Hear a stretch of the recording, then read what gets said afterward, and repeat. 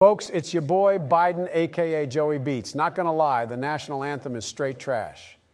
Not only was it written by a racist asshole who did not know how to use Ableton, it is a known fact that the Star-Spangled Banner does not slap. It has zero punchlines, zero rhymes, and no one can sing the high notes. As Commander-in-Chief, I have been making some sick-ass beats that I want you folks to turn up to in the club. Straight gas that will make Nancy Pelosi shake her bony ass. No cap.